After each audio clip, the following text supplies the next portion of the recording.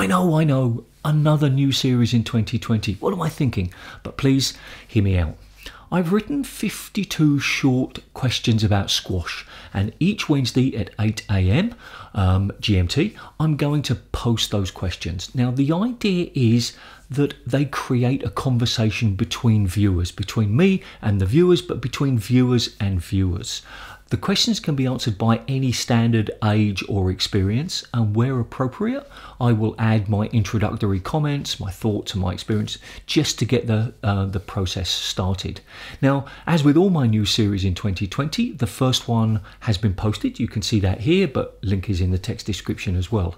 The other questions have been randomized, so I just put them into a list generator and they randomized a new list. So, as always, if you've got any questions about this series or squash in general, please post a comment on this video and I'll do my best to answer as quickly and as precisely as possible.